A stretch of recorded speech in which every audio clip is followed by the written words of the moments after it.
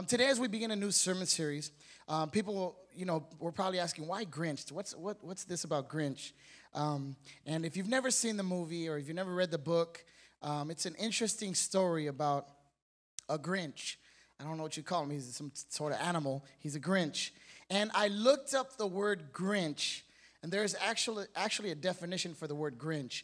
And a Grinch is a person who lacks, or a person whose lack of enthusiasm or bad temper has a depressing effect on others. That's what a Grinch stands for. It's a person whose lack of enthusiasm or bad temper has a depressing effect on others. Now we just came back from New York, and New York I love New York. It's all my people are there, a bunch of Puerto Ricans, and but New York, it's if you've never been to New York, you have to go to New York. At least I tell people at least once in your lifetime, you have to go. It's such a fast-paced city that people are moving at a pace where it's odd to us that come from the West. And I see people, and I was telling my wife, this is the first time I've been to New York, probably maybe 10 times. And this is the first time that I realized I was walking the streets and I was looking at people that had a one-track mind. They were going from point A to point B. They didn't care who you were around. They didn't care what you looked like. They didn't care. They could care less if I was even there. And I realized that we go about that in life. That there's people that are walking around like Grinches. They lack enthusiasm. They have bad tempers, especially in this time, right? Christmas, where some people they have a bad temper. I gotta buy this for my kids, and I gotta get this for my kids, and they need it. Let me help you, parents. Your kids don't need anything. They have a roof. My dad used to say, "You want that phone? You got a roof over your head, right? You want that? Oh, you got a bed to sleep in, right? You got a pillow, right?" My dad used to tell me, like, "That's messed up, Dad. Let me get a phone. Like, you have a roof, right? You don't pay no rent, right?" And so we have people that walk around like Grinches. And they're supposed to believe in God, and they know God, but I have to buy this, and I have to work overtime so I can buy things I don't need and purchase things that my kids will throw away the next day. And so, a Grinch. Say with me, Grinch. Don't be a Grinch. It's a person whose lack of enthusiasm or bad temper has a depressing effect on others. We know people like that in our jobs, right? You get there and they bring your spirit down. You get there and it's like, why are you here? Now there's one thing that I've understood in life is that whatever somebody is going through doesn't have to affect me. Too many times we allow people's emotions to affect my emotions. Too many times we allow people's depression to depress me. And I want you to know that as we get into the sermon series, it's only a couple of weeks. I want you to know that the one thing I don't want you to be is a Grinch. Say with me, I don't want to be a Grinch. And so I'm going to give you 4 steps on what a Grinch is. I got to help you with this. I got to help us with what a Grinch is. Number 1, a Grinch is a taker. A Grinch is a taker. They love to take. They hate to give, but if you've ever watched the movie, right? He wanted to steal Christmas. He wanted to steal Christmas joy, the Grinch, from the Who's. And so he's a taker. One thing I love about my God, in John 3:16, it says, "For God so loved the world that he gave." He gave his only son. Not second son, not third son, not fourth son. His only son. This is what I love about God. That God is the ultimate, I call him the ultimate giver. He's not the ultimate taker. If he was, he would have never sent Jesus for you and for me. But he's the ultimate giver. So God so loved the world that he gave his only son that whoever, the who's are mixed up in there, right? Whoever believes in him should not perish but have what? Eternal life. This is what I love about God. It doesn't matter what you've gone through. It doesn't matter what you're going through. It doesn't matter what you did. God loves you. He sent his son to die for you. For God so loved the world. Who's the world? Everybody. Pastor, are you serious? That person, that woman, when I walk into my office, she just is, Yeah, the one. God sent Jesus for her. Are you with me? He loved the world so much that he gave his only son. So God is the ultimate giver. A Grinch is a taker. God is a giver. This is what I love about God, that God is such a giver that when he created us, I love this in Genesis. It says that he spoke the world into existence, right? Let there be light, boom. Let there be birds in the air, boom. Let the animals, and he spoke everything into existence. But the only thing that he formed with his hands was man. The Bible says that he got some clay, dirt, and he began to form man with his hands. He said, let's make man in our image. That's proof that it wasn't him by himself, that it's Father, Son, and Holy Spirit. And so I want you to understand that God formed us, but not only did he form us, he breathed life into us. And he made us in his image. So if I'm made in the image of God, let me say it like this. My son looks like me. He's handsome. He's debonair. He's buff. Some of you laughing. Why are you laughing? I'm trying to be serious right now. And I realized that my wife says, he looks like me. I said, girl, he got girls lining up. Woo, Stacy's back there like, what? You better. He had girls lining up because he was made in the image of his dad.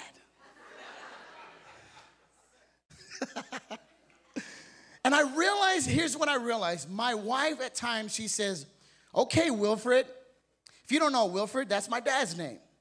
And there's times where I act like my dad. And she says, you'll be preaching, you'll say something. She's like, stop it, Wilfred. And I'm like, why you? I'm Root Dog, girl. But I realized something, that I not only look like my dad, but I'm made in my dad's likeness. And I will act like my dad at times. Come on, good, bad, or indifferent. We act like, some of our parents did some dumb things, and we act like them sometimes. And this is what I love about God, because we were made in his image. Because we were made in his image, we got to be like our God. And because if I'm like my God, he is the ultimate giver. I must be a giver and not a taker. A Grinch is a taker. Number 2, a Grinch has trust issues. A Grinch has trust issues. They don't know who to trust.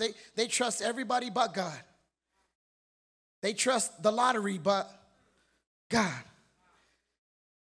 There was a picture I saw, and I shared it here one time, and it was when it was like $490 billion. And you saw the news crews going around. There was lines around the block trying to get in these liquor stores. Because people are saying, oh, man, if I win this, I'm going to do this and that. You don't know that the love of money is the root of all evil. Not money, it's the love of it. And too many people love it so much that they're saying, I'm going to do all this and do all that, but you don't trust the God who's in control of all finance. He's in control of all your life. He owns everything. He owns a cattle on 1,000 hills. That's the God I serve. And so a Grinch has trust issues. They don't trust. They got walls up all over. They've been hurt. Let me build this wall. I got hurt over here. Let me build this wall. A Grinch has trust issues. The Grinch didn't trust anybody. That's why he lived up in the mountain by himself. The question is, are you living alone? Are you living around people, but you're really alone because you have trust issues? Here's what it says in Proverbs 3 and 5. It says, trust in who? With all your, and do not lean on your own understanding. Here, I want to tell you this. You have to trust in the Lord. Don't trust in people. People will fail you. People are going to let you down. Oh, Pastor Ruben, I had so much trust in you. I'm human. I'm going to let you down. You're not going to like everything I do. Too bad. That's life. I don't like everything you do. But my trust is not in man, it's in God. Because God, the Bible says, will never leave me, nor will he forsake me. Trust in the Lord with all your heart. See, God doesn't want your money. He wants your heart. God doesn't need your money. He owns everything. But if he has your heart, he will have you. And he'll guide you and he'll lead you. So you need to trust in the Lord with all your heart and not lean on your own understanding. That's what that's saying in there is saying, stop saying, I know. There's too many I know people around. You tell them something, I know.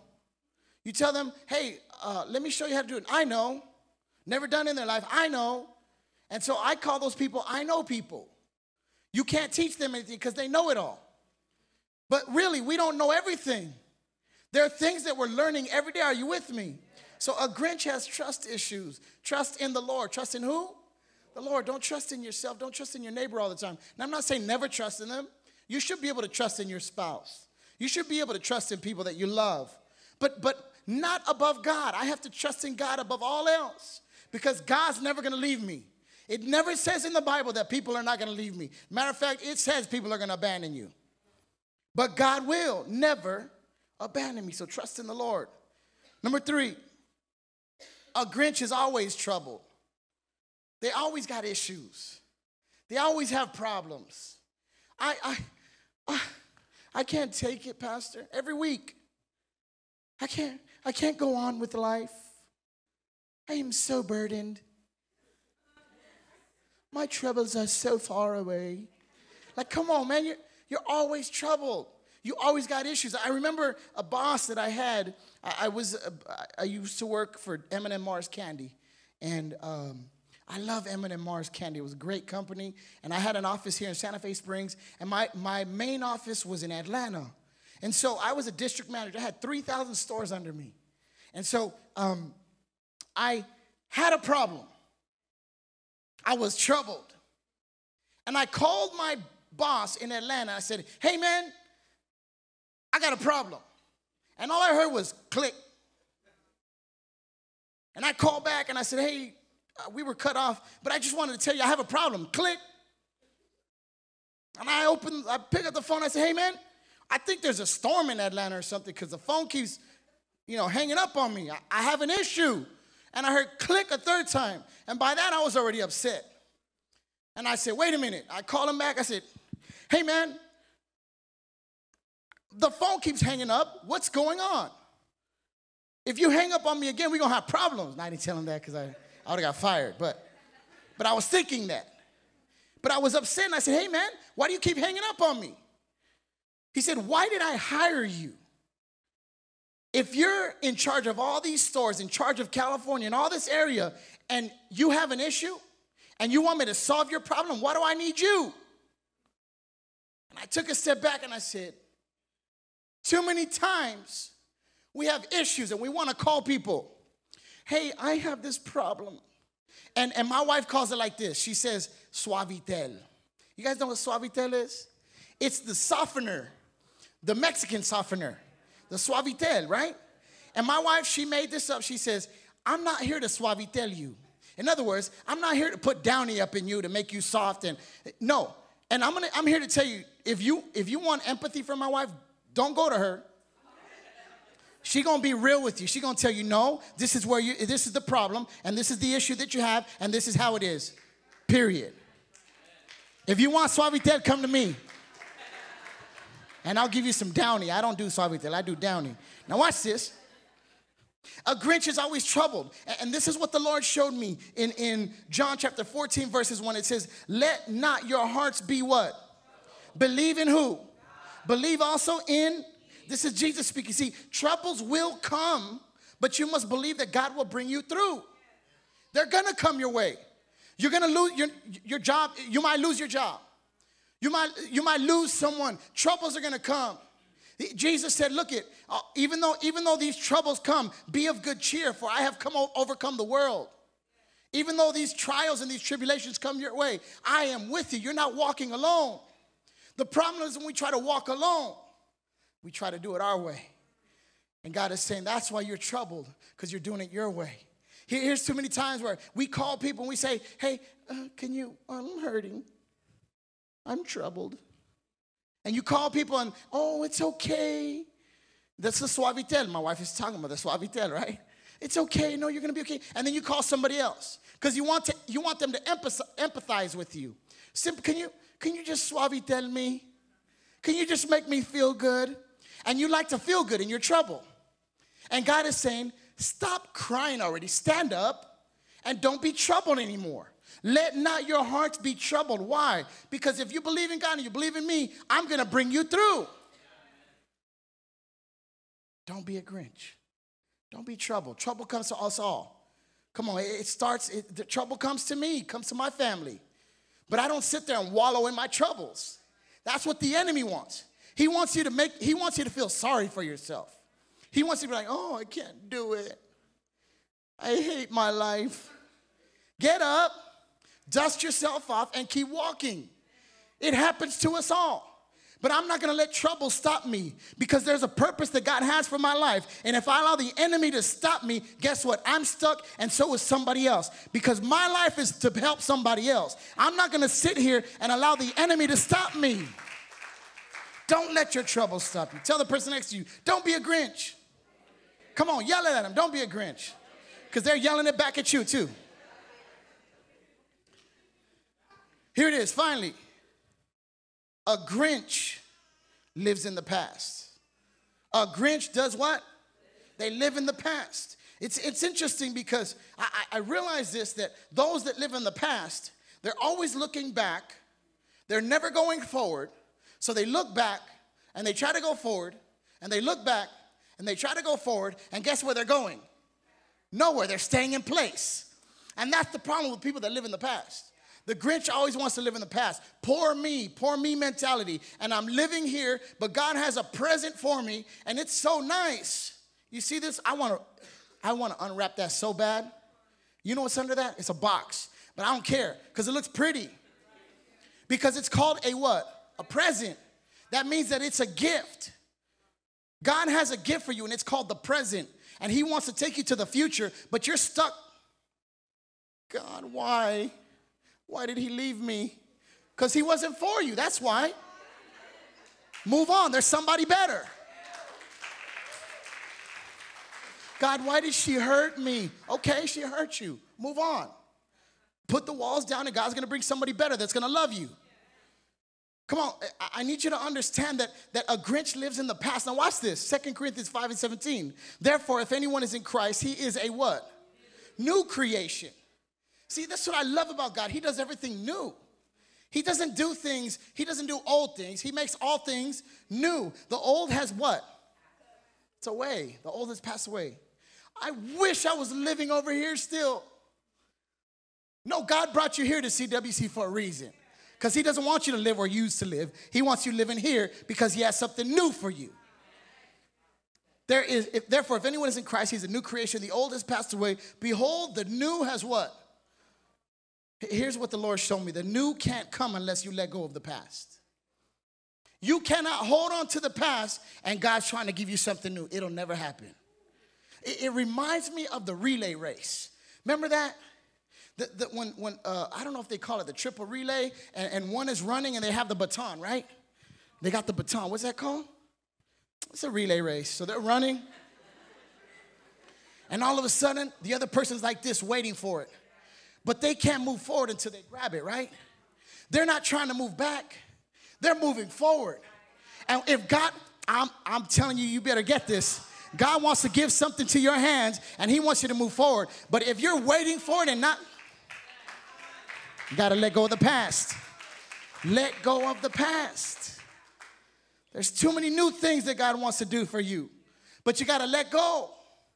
Don't hold on. Pastor, you don't understand. Yes, I do. I've been through it too. I've been through hurt. I've been through pain. I've been through struggles. I've been through not having. I've been through it all. One thing that I know is that through it all, God has never left me, nor has he forsaken me, because I let go. And I said, God, you have something better for me, so let me go forward. Therefore, if anyone is in Christ, he is a new creation. Say, wouldn't it be new creation? You're new. There's no old. Your jealousy, if you were jealous, but don't be jealous, you're new. Pastor, you don't understand. I was thugged out, and you're not thugged out anymore. You're new. That's why I say, listen, even to the point of the way you dress, God's changing me from the inside out. I looked today, I said, Isidro, you look like a professor. What's up with them glasses on, man? Look at you. Him and David were rocking their glasses. I said, look at them. Teach me my ABCs right now. Because God does things new. I can look at you and know you're changed. You're not the same. I remember these dudes walking here all thugged out. I said, oh, man, get the oil. Let me throw them at it. Because we want you to come in one way, but God's going to make you leave another way. Because he makes all things new. So a Grinch lives in the past. Everything God makes is new. Regardless of your past, he makes it all new. I don't care what you think you've done or what you've done in your past. God can make it all new.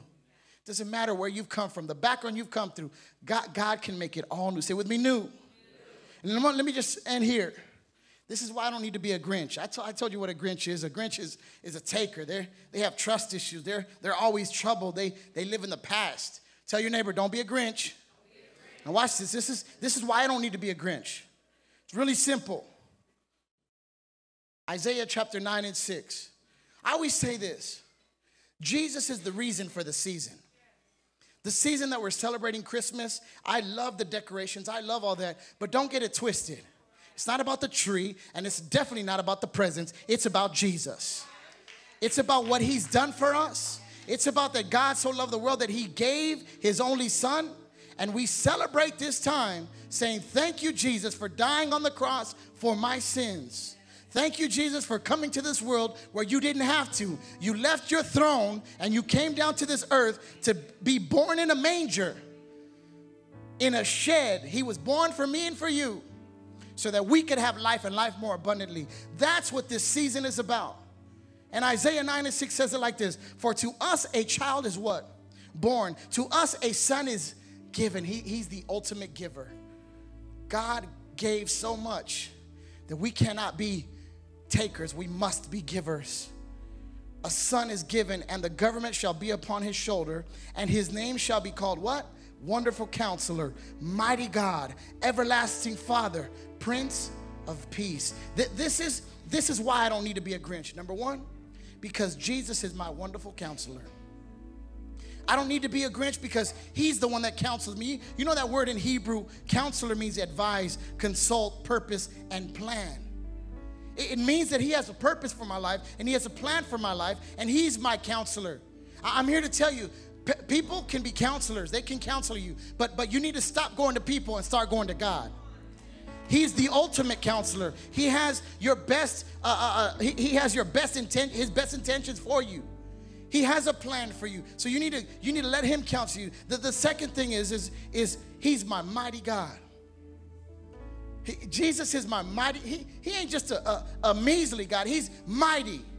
He's powerful. He's all-knowing. He's strong. He's my mighty God. Say with me, mighty God. That's why I can trust in him. The third thing is he's my everlasting Father. I love this because there's a scripture that comes to my heart in Psalm 68 and 5, and it says, he's a father to the fatherless and protector of widows is God in his holy habitation. He's a father of the fatherless. You see, I have a friend. He's a rapper, and he was telling me the story of his father and how his father was never there for him. And he wrote a song called Father to the Fatherless. And he realized that all of his songs he was writing were bitter towards his father. They were bitter to the lack of the father that he had in his life. And I just remembered this as the scripture came up. It came to me how he was just bitter and bitter and bitter. And God had to show him the scripture to realize that even though your earthly father wasn't there, I've always been there for you. I'm a father to the fatherless. And his heart changed because he said, although I didn't have my earthly father, you've always been there. And I'm here to tell you, some of you may not have had your earthly father, but he's a father to the fatherless. See, I love this because finally, he's a Prince of Peace. You know, in this world, we're going to have trials. We're going to have tribulations. And I didn't understand this, how Jesus could say, but be of good cheer. In this world, you're going to have tribulations. And then he tells me, be of good cheer. Rejoice. I didn't realize that rejoicing and happiness are two different things. Happiness is based on emotion. Rejoicing is based on who I believe in and who I trust in. So I can rejoice in God knowing that although I'm hurting, you're my Prince of Peace. That through the troubles and through the trials and through the tribulations and through the things that I go through, you will never leave me. There's interesting things that I've seen with people. They've gone through death and they've gone through other things. And I marveled at how they could just be full of peace. And that peace, The Bible says it transcends all understanding. Where not even you and I can understand. How is it that they have peace? Because that's what God does. He fills you with his peace so that even though you're going through the trial and the troubles and the devil wants you over here, God is saying, rest in me because I will give you rest because I'm your Prince of Peace. This is why I don't need to be a Grinch, because Jesus is my counselor. And it's not only counselor, he's a wonderful counselor.